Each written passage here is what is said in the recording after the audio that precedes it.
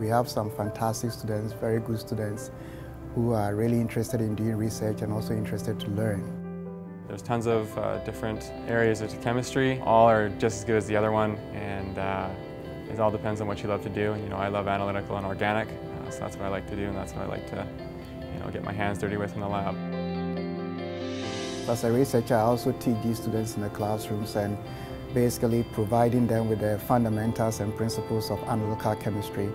And with these principles, they can apply them to their research projects.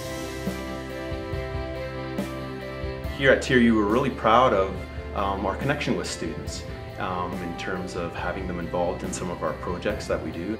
Some of the research work includes investigation of antimicrobial properties of novel compounds and of peptides, and research on platinum, and theoretical research using computers. We provide a good opportunity for our students in a wide range of chemistry research projects. So lab experiences are critical. From first year, right at the start, we get them doing things in the lab. We have them hands-on, instruments, things that they wouldn't necessarily normally see at first year.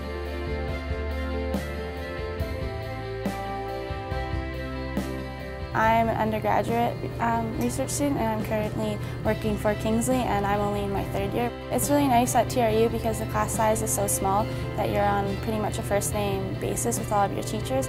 And a great chance to build rapport with my professor and really get to know him personally. We do get to know the students quite well, and by the time they get to 4th year and are graduating, we know them on a one-on-one basis.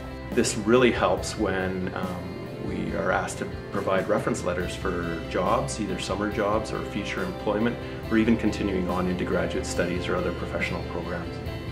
Something that we're really proud of that we've been involved here at Thompson University since 2006 is what we call the BCILN. So how it works is a distant student or a student in a rural university or a university that just doesn't have the instrument that we have here, they can prepare their samples either at home or at their own institution. They send them in to us here, and then they actually take control of not only what they see, but they actually control our instrument from their location.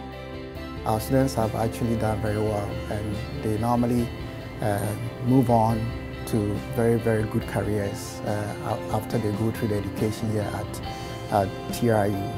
One of the core values of our chemistry program is how important teaching is to us.